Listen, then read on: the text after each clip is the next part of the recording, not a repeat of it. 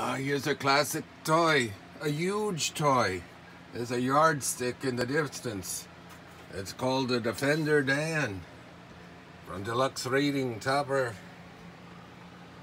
1964. Too big to move around on the camera. Try to show some of it. Huge tripod.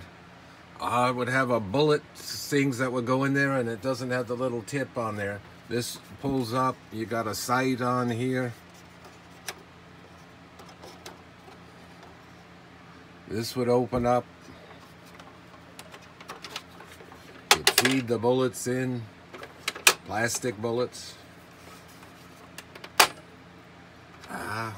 Crank this back. I got it cranked back. Then put the lever on. The kid would hold on to it. Look at the size of it. It's bigger than a real machine gun. Watch this thing go.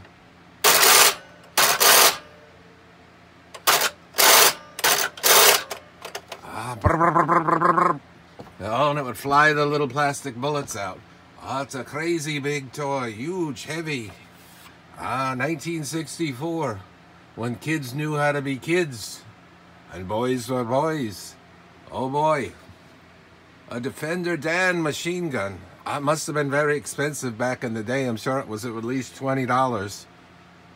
It'd be like $150 or $200 or more today to sell something like this. Look at the size of it. It takes a lot to crank that back. Builds kids' strength. All right then. That's a Defender Dan machine gun army toy. Classic toys.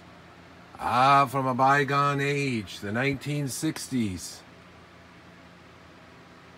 Until next time, thank you.